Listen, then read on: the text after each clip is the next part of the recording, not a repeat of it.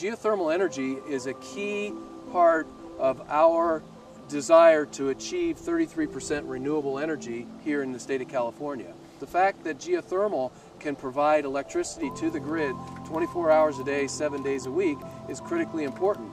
Geothermal energy really comes from the heat from the Earth's core.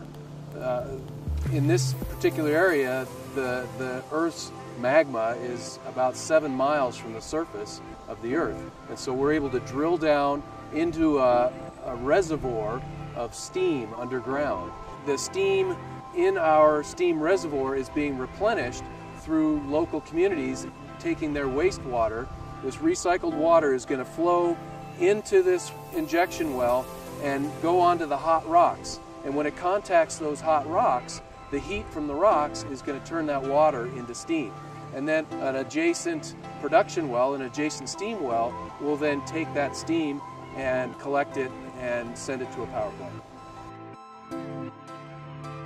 Geothermal energy is a renewable energy source. We're generating this electricity without the use of carbon fuels. And really, it's a very, very simple process of getting to the steam under the earth, channeling that to a turbine, turning the turbine to make electricity.